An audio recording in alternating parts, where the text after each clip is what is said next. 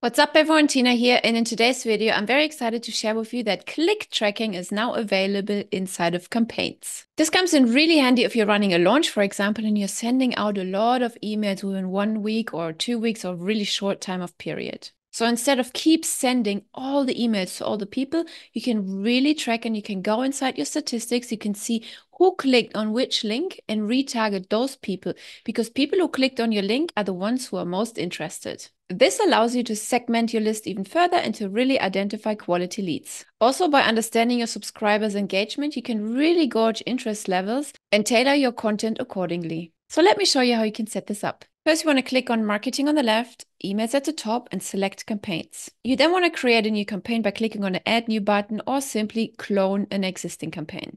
In this case, just let's clone one. Let's edit it, click on it. And here you can see the regular email builder popping up. You can add your elements, your images, your videos, your text, but most importantly, your links. So if you click on this text here and you click on the hyperlink, you can see I've added already a link here.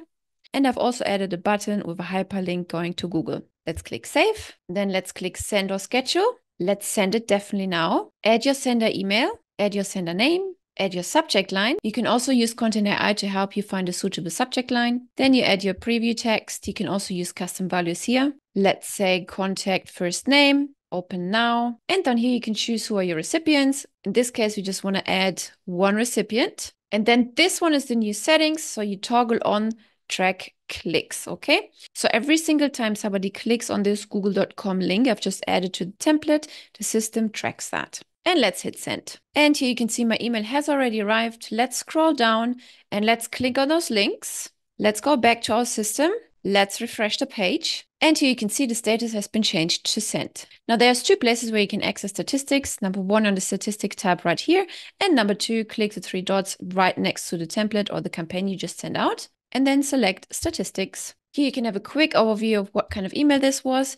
Click load more statistics. Scroll down to the bottom. And here you can see delivered, opened, clicked, ordered, replied, and so on and so forth.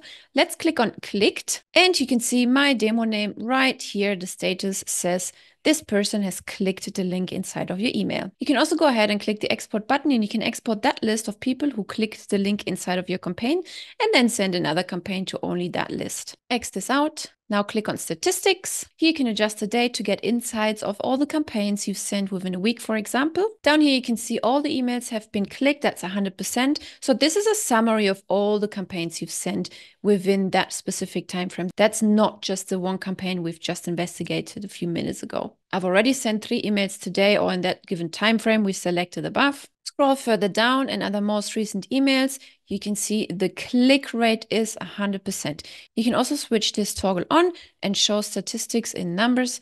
100% in this case was one email subscriber who clicked that link inside that email. Furthermore, you can click on each campaign down here again to get the data of this specific campaign.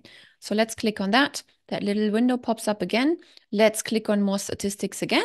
And up here, you can click the click performance. Here you can see the total clicks, the total unique clicks, the unique engagements, and the clicks per unique open as well.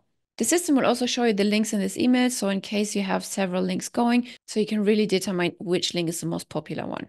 You can also click on each link in order to get contact specific details and see exactly which person clicked on that particular link. Please note the current implementation does not support A/B testing or RSS campaigns and just works under marketing and campaigns and not inside of workflows. Also, the current implementation supports custom values but not trigger links. That's it already. This is how you can now track links inside of your email campaigns. I will see you in the next video.